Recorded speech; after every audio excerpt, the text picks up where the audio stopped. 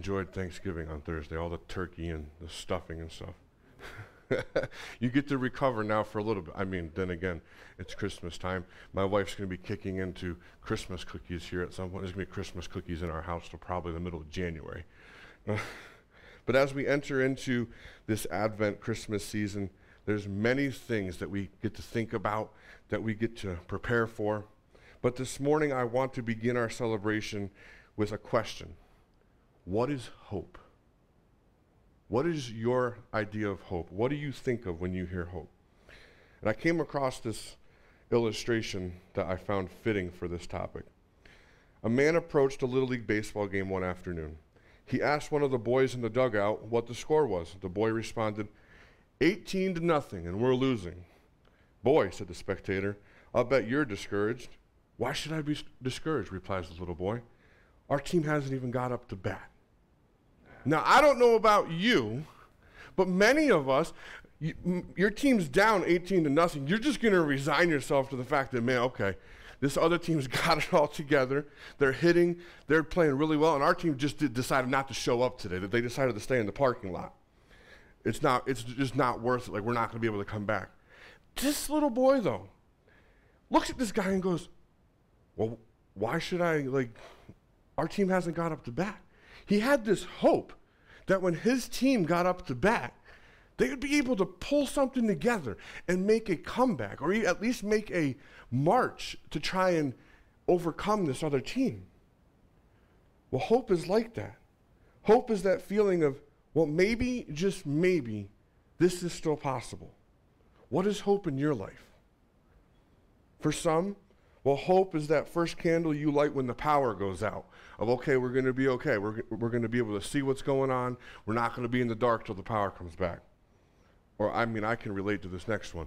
The first day you wake up after suffering a cold and not being able to breathe properly. Praise God for that. Hope is that percentage that you're given by the doctor when they say, there's this percentage that you can beat this cancer. For some, hope is that faint line for the woman that's been struggling to get pregnant. Hope is hearing those words from the doctor, your loved one's going to be okay. Surgery went well, and they're resting now. Hope is ultimately the fuel of faith and dreams, and that is what we're celebrating this morning on this first Sunday of Advent. So what does Advent actually mean? Well, it's a season of hope, and the meaning of the word actually means coming or arrival. And the season is marked by a couple things: expectation, waiting, anticipation, and longing. And like I said, many people assume, well, Advent's just this extension of Christmas that the Catholic Church uses just to add something else into their services. No, it's so much more than that. It offers us the opportunity to join and share in the ancient longing for the coming of the Messiah, to celebrate his birth, to be alert for his second coming. It allows us that opportunity to experience the excitement that was felt when the prophecies were given and people were waiting for the Messiah, wondering, when is he going to come? When is he going to be born? How is he going to arrive? And then for the people that had the privilege of being there when he was born and seeing him, we get to share in that joy of the coming of the Savior. But then we also need to be alert for his second coming, as we're told in Scripture, to be on the lookout. We don't know the day or the hour. Advent looks back in celebration at the hope fulfilled in Jesus Christ's coming, while at the same time looking forward in hopeful and eager anticipation for his coming kingdom. Now, during this season, we wait for both. So it's ultimately an active, assured, and hopeful waiting. Typically, though, and I know we can all relate to this, Christmas is marked by a frenzy of things. You're busy shopping, you're busy decorating, you're busy baking, you're busy trying to make plans with family. I mean, gracious sakes, this week I was out here Sunday night pushing the piano. Thank God that thing is on wheels. I was pushing it across the front of the church, and my mom just happened to be walking through, and she goes, what are you doing? I'm like, gotta get ready for Christmas. And there's just this busyness that's going on. But Advent is an opportunity for us to set aside time to prepare our hearts and help us place our focus on a far greater story than our own, the story of God's redeeming love for the world. It allows us to take the time to dig deeper into what it truly means when God sent his son into the world to be Emmanuel, and we all know what that translates to. It's right on the screen. God with us. It's a season of expectation, preparation, an opportunity to align ourselves with God's presence more than just a hectic season of presents. I mean, I love presents. Like, I love getting gifts. But there's something to be said about taking the time to align yourself with the heart of God and the true meaning of what this season really is all about. So I want to invite you to take time during this season. Over the next couple weeks, take a moment to reflect on the true meaning of this season. Prepare your heart for his coming. Now, this should be done more than just on Sunday. You don't just come into church on Sunday and be like, okay, I got my fix for the week. As you go throughout the week, you should take the time to quiet your heart. Find that time that works for you and reflect on all that God has done, all that he's going to do. Advent is not a celebration that God comes to fix things. Rather, it is a celebration that God comes. He comes to be with us. He is God with us. He's God with us in the darkness, in the pain, in the chaos. He comes and makes a way. I know for some people sitting here this morning and even watching, Christmas is a time of year that you dread because it's another reminder of that loved one that's no longer with you. They're not there to celebrate with you. But this year, I want to encourage you, instead of dwelling on that, dwell on something positive. That our Lord and Savior, Jesus Christ, over 2,000 years ago, came, was born as a baby, came among us, walked among us, fulfilled prophecy, paid the price on the cross, and he is preparing a place for us to be with him one day. Now, before we dive into the heart of what it means when we say that God with us brings hope, it's important to look at something, and I'd like to refer to it as the long journey of hope. Now, many of us here were familiar with the story of Adam and Eve. When God created them, everything in creation was perfect, just as he intended it for a brief moment. It was exactly as how he wanted it to be. He walked freely and openly with Adam and Eve. I mean, for gracious sake, Scripture tells us he would walk with them in the evenings and talk with them. He was among them. But then they made a decision and chose sin. And this ruined what humanity enjoyed, which was a wholeness and an intimacy with God. It caused this separation with God. God had to remove himself from being right among them because of the sin that had entered the world.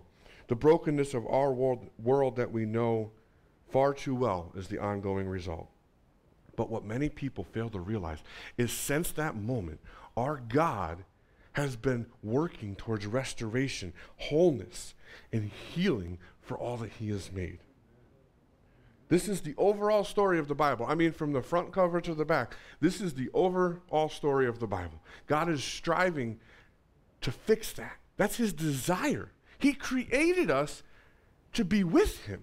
He didn't want to have to leave. He didn't want to have to remove himself. But he had no other choice because our God is perfect. Our God is holy. And where there is sin, he can't be. But then his son stepped in and paid the price, gave us that opportunity, imparted righteousness to us. So now we have that ability to be with our Lord and Savior again. Now, throughout Scripture, we can see God making a way and giving and reminding his people of this hope that he is still at work. We see this in his covenant with Abraham, or at the time his name was Abram. Genesis 12:3, I will bless those who bless you, and him who dishonors you I will curse, and in you all the families of the earth shall be blessed. And now this covenant, it remained, but then it was ultimately renewed and reinforced, the hope that God is still working, when God encountered Jacob at Bethel. Genesis 28:15, behold, I am with you and will keep you wherever you go, and will bring you back to this land, for I will not leave you until I have done what I have promised you. Now, unfortunately, we know how things went for the Israelites.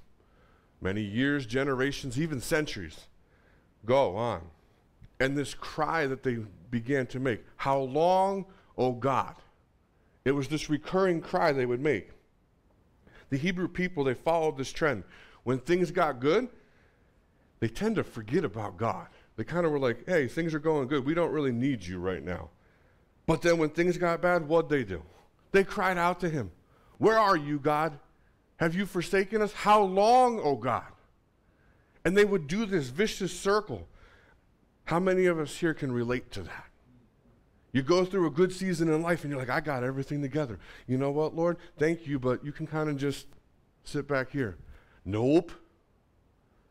He needs to be right there. You need to be with him, walking with him in every step. Because, yes, in the good times, things are going wonderful. But the Lord's right there strengthening you, encouraging you. So when the bad times come, you're not turning around saying, Lord, where are you? Because guess what his response is going to be? I'm right here. I'm with you. I've been with you the whole time. You just decided to stick me on the shelf for a little bit. But through it all, there was this deep and ongoing longing for God to fulfill his covenant, his promise of the Messiah, who would come to make everything right. Now, this wasn't just some happy idea that drifted in and out of the Israelites' consciousness and culture. This was a deep hope. This was their deepest hope. It sustained them and encouraged them. It spurred them on, especially through the thousands of years of uncertain waiting. It kept them moving forward. Now let's fast forward a little bit and turn our attention to the prophet Isaiah. When it comes to Advent, I would dare say that Isaiah would be considered the poster prophet. Like if we were to make advertisements, his face would be all over it. Because we read this morning, and you'll hear different references throughout this season from Isaiah, the prophecies that were made and then ultimately fulfilled. Isaiah was a voice of hope. You probably know many of his teachings and you're familiar with them. Scripture from the book of Isaiah is very popular around this time of year.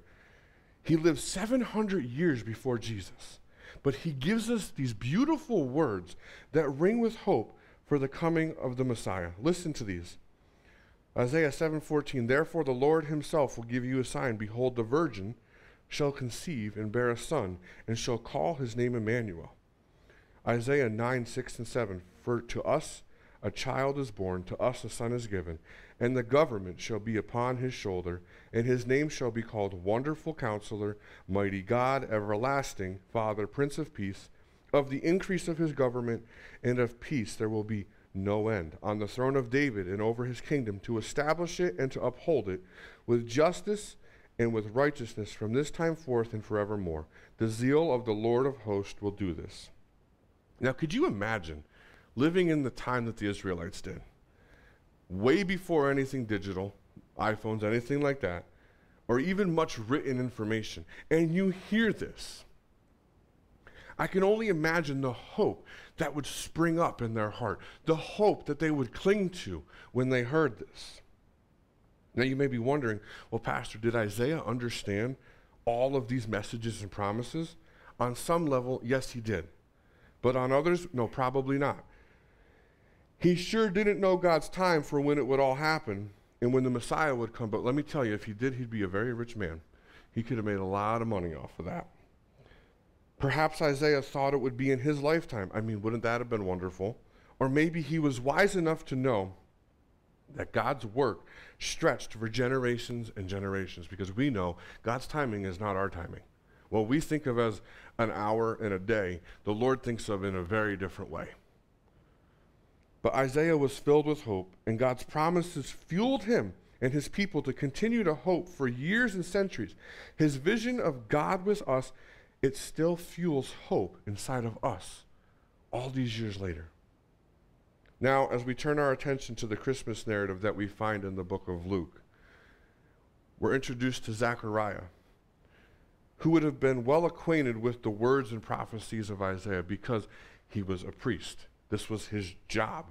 He was the one that was to be well versed in it, to understand it, to convey it to the people, to be the go-between between God and the Jewish people. He was a good Jewish follower of God and described as righteous and blameless.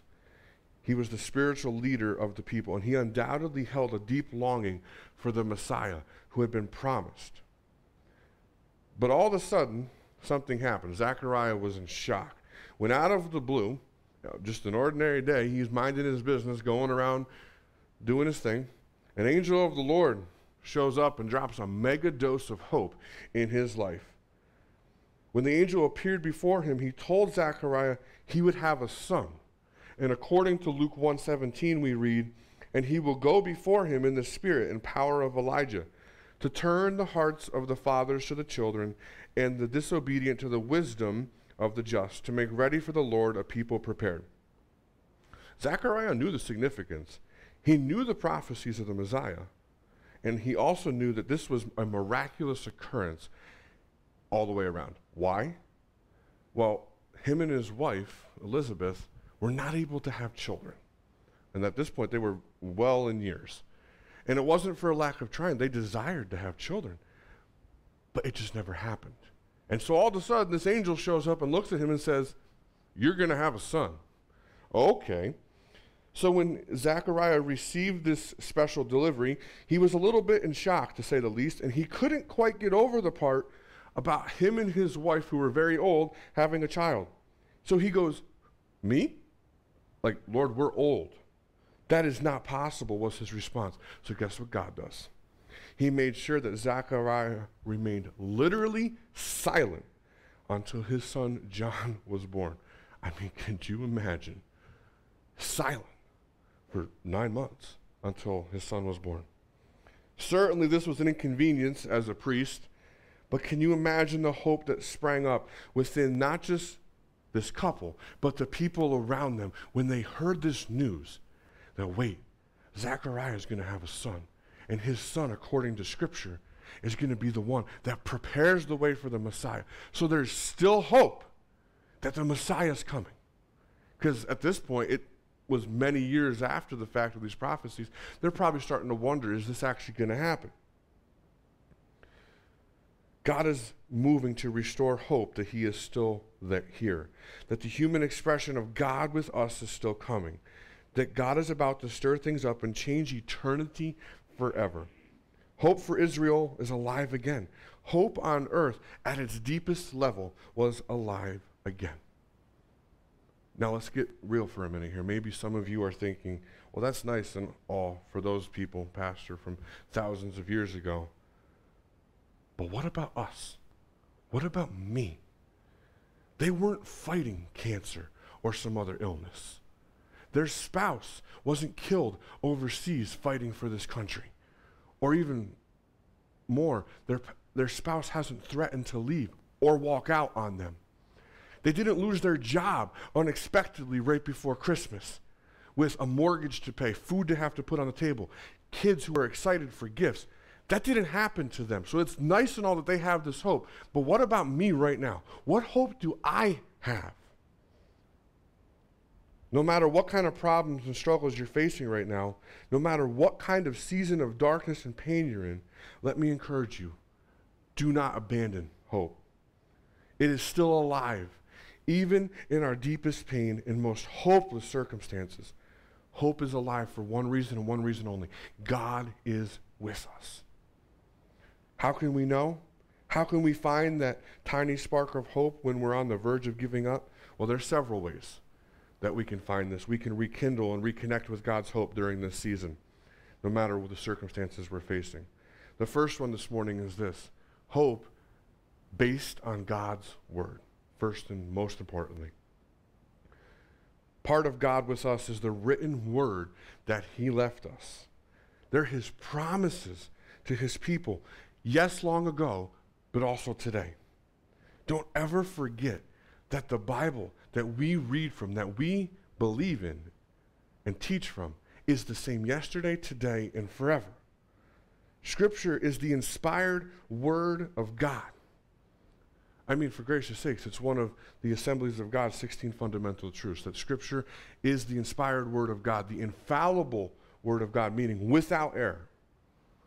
I'm amazed I was able to pull that from my memory. It's been very long since I've had to recall those. Scripture is alive, and it's certainly relevant to each and every one of us today. There are many people that will say, well, no, it's not relevant anymore. There's bits and pieces of that. Yeah, it was fine and well for then, but it has no relevance today. I'm sorry, but it does. It's very relevant to today. They are reminders that can penetrate our hearts and spirits and assure us that no matter what we are facing, no matter how bleak tomorrow looks, and no matter how bad the pain, God will never leave us or forsake us. And nothing can separate us from him, according to the Apostle Paul in Romans 8. Look at Psalm 139, 7-12. Where shall I go from your spirit? Or where shall I flee from your presence? If I ascend to heaven, you are there. If I make my bed in Sheol, you are there. If I take the wings of the morning and dwell in the uttermost parts of the sea, even there your hand shall lead me, and your right hand shall hold me. If I say, surely the darkness shall cover me, and the light about me be night, even the darkness is not dark to you. The night is bright as the day, for darkness is as light with you. Can you feel and hear the hope in those words? You are not alone. God with us means that he will always be with us, and nothing, absolutely nothing, can take that away or change that fact. Scripture is filled with stories and words and promises that can rekindle a supernatural hope within us. As we move through Advent, let me encourage you, dig into the words of the Bible expectantly, because God is with us. We can take hope that we're never alone, that he is always working in and among us, and here's the best part, he is not done with us yet. He's got many great things to come. His greatest and final work of healing is still coming. Now, the second way that we can rekindle hope is to put our focus on God's character and on who he is and promises to be. So we look at hope based on God's character. There's a story in the book of Mark, chapter 5, verses 25-34. We're not going to read through it, but it's very easy to overlook. It is a very profound, a great story of hope. It's about a woman, we don't even know what her name is, with this bold hope. She has this bleeding disorder. Now, for many years, we don't know why. It's not told to us why. Jesus is in town. He's teaching among the people. And as usual, there's not just a small group. There is, dare I say, a multitude of people. There are throngs of people around him, shoulder to shoulder. I mean, you'd be lucky to push through these people. This woman has this bold hope that if I can just get to Jesus and touch the hem of his garment, I will be healed. So what does she do? She goes to this crowd of people. She gets on her hands and knees, starts pushing through people, pushing past people's legs, on the ground, moving through. Probably seemed impossible, but guess what? She kept pushing because she had this hope that if she could get to him, she'd be healed. And now there's some of us here this morning that there's situations in our life, it seems impossible. But we have this flicker of hope that if I can just get to the Savior's garment and touch the hem of it, I will be healed. I don't know what that situation is. It could be your family. It could be your job. It could be your relationship with God. But you need to push through. On your hands and knees, push through. When people are trying to step on you, when people are trying to discourage you, people are trying to tell you it's not worth it, you're not going to make it. Push through because of that hope that you have in your heart that if I can get to him and touch the hem of his garment, I'll be healed. So she's pushing through. She finally gets to him and she does it. She grabs onto it and she's healed just like that. But it doesn't go unnoticed. Jesus, in the middle of teaching and ministering to these people, he stops and he goes, "Who touched me?" And his disciples look at him and they're like, "Lord, look at all these people. There's no way to know." They're probably thinking, like, is he serious right now? But Jesus knew, because in the moment that she touched him, he sensed that power rush through him, out of him, to heal her. And what does she do? She doesn't hide. She actually comes forward in fear of what she did and admits, Lord, it was me. I touched you. And what does he say to her? He goes, because of your faith, you are healed. Go. And she goes. Amazing that through all of that, she pushes through. And we see different stories of this. We see when the group of friends cuts the hole in the roof and lowers their paralyzed friend down into the house. I mean, could you imagine if we're here and all of a sudden the hole comes in the roof? I mean, hey, it'd give us an excuse to get a new roof. But all of a sudden, it's like, what in the world's going on? These guys had a hope knowing that if we could just get him to Jesus, he'll be healed. So they did it the most unconventional way possible, but they did it. This is our God. This is his character. Why? Because Jesus is worthy.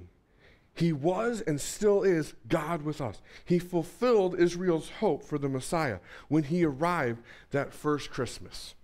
He fulfilled humanity's hopes for victory over death when he resurrected on that first Easter.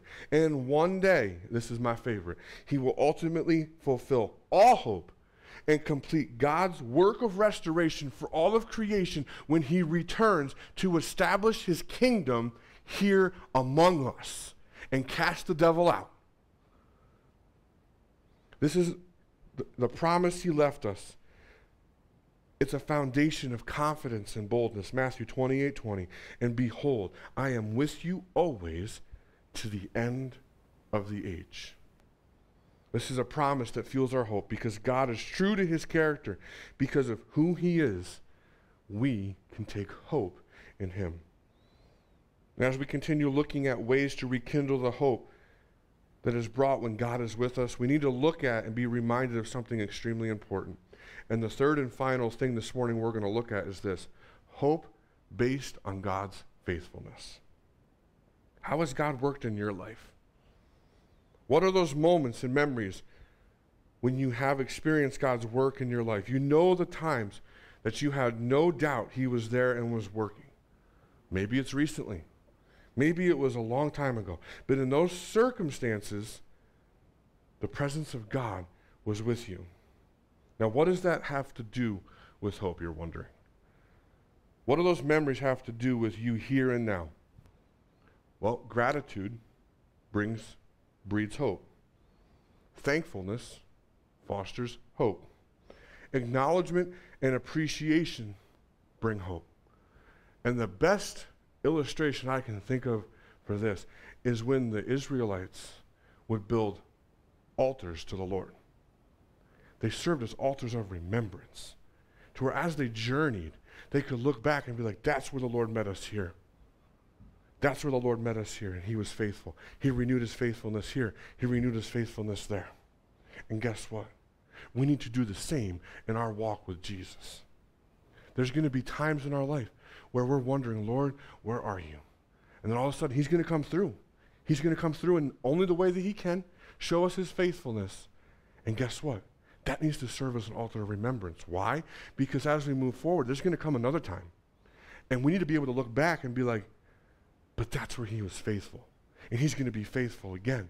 Let's build another one, and another one, and another one. And that is why last week I said there's something important, something very symbolic about coming before the Lord to an altar.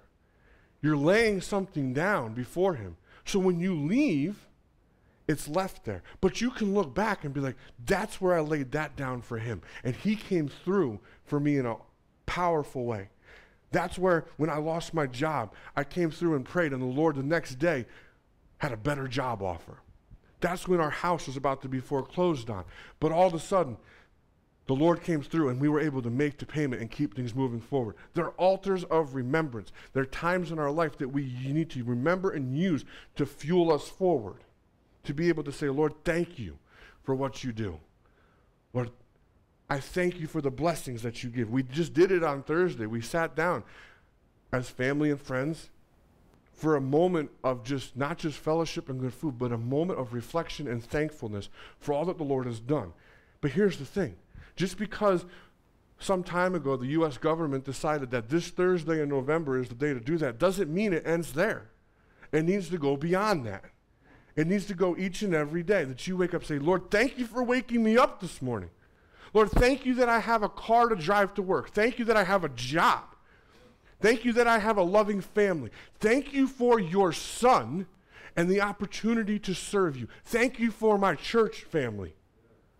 Thank you for the opportunity to be a witness among the people in my community. When we get out of that habit, we start to lose hope and wonder, Lord, what's going on? And all the Lord is saying is, I'm right here. I'm right here. Just get back into it. The words of the prophet Jeremiah, they really stand out in Lamentations 3:21-26. Now let's be honest. How many of us spend time reading the book of Lamentations? I mean, Jeremiah was known as the weeping prophet, and now we're talking about the book of Lamentations where we're lamenting. But regardless, these verses are powerful. In chapter 3, verses 21-26. But this I call to mind, and therefore I have hope. The steadfast love of the Lord never ceases. His mercies never come to an end. They are new every morning. Great is your faithfulness. The Lord is my portion, says my soul. Therefore I will hope in him. The Lord is good to those who wait for him, to the soul who seeks him. It is good that one should wait quietly for the salvation of the Lord. Did you catch in the beginning where Jeremiah says, but this I call to mind, and therefore I have hope? He understood that there is hope in the future when we remember what God has done in the past. He knew that hope sparks like a fire. It flows like water. It grows like a seed. Hope grows and spreads like a living thing. But remember, just like any living thing, it can dwindle and wane and, yes, even die. But with some nurture and care and some time, it can be revived to flourish and multiply once again. Focusing on gratitude can renew and grow our hope, recognizing and appreciating the good that God has shown us in the past. That can increase our hope for all he will do in the future. Sharing this gratitude and hope with those who love and support us can multiply its effect. As we nurture this living hope, and we just sang about the living hope this morning, it can sustain us through our darkest days as we wait for God to move. And guess what? He will. He will. He may not do it when you want him to, because trust me, if that was the case, I'd be saying, Lord, move just right, like now, move right now. But he asks us to wait patiently, and he will.